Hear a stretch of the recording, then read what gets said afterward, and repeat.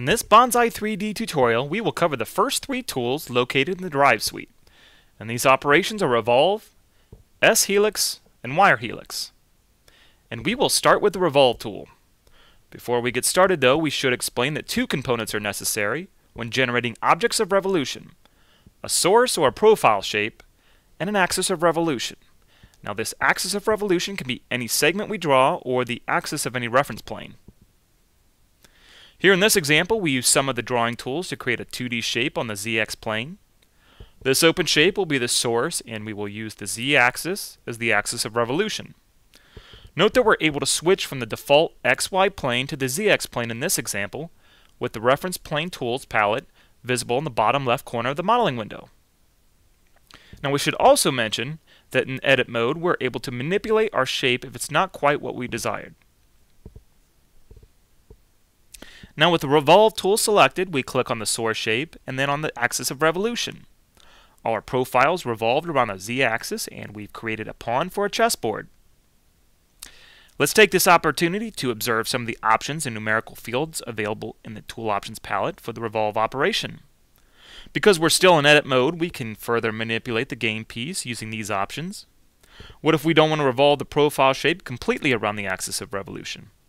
We can set the rotation angle dynamically through the on-screen controls as we show here, or by typing our desired rotation degree into the corresponding numeric field available in the Tool Options palette.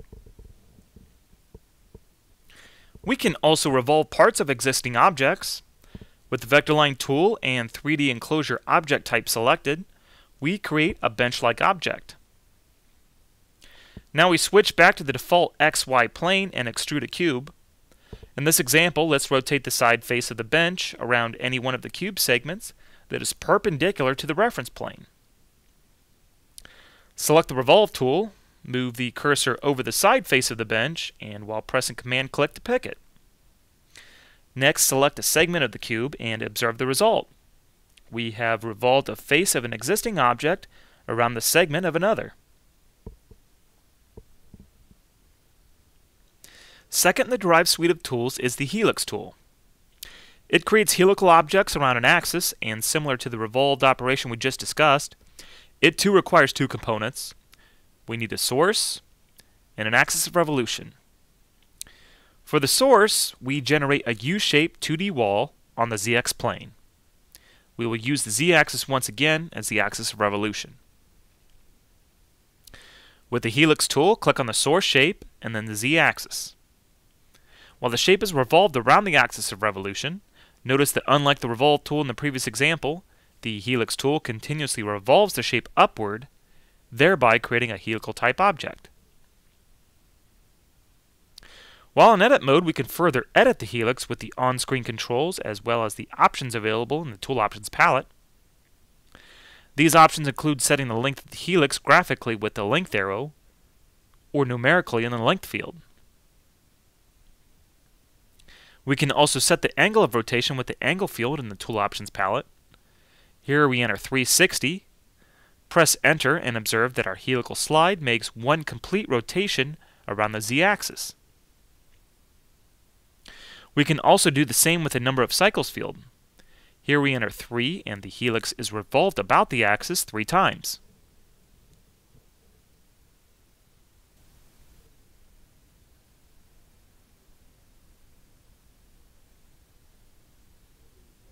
The Wire Helix is the third operation in the Drive suite of tools. This tool works differently than the Helix tool shown previously in that it only requires the selection of a line about which the helix is generated.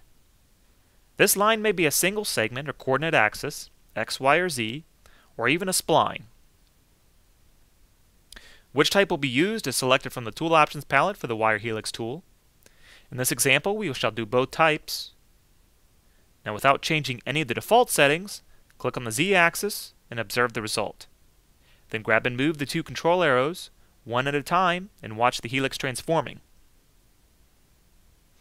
Next, select the Wire Helix Along Path option. Before proceeding though, we'll need a path, and so we create one with the Spline tool.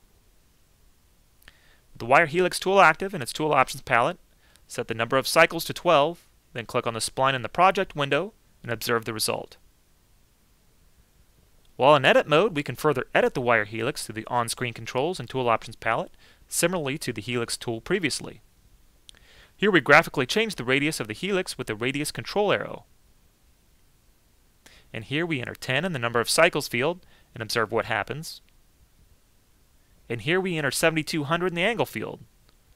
Note that this corresponds to 20 cycles and observe the result. Next, reverse the direction of the wire helix in the direction pull-down menu. Now, more options exist in the palette, and you are encouraged to try them on your own. And this concludes our bonzai3d Revolve and Helixes tutorial.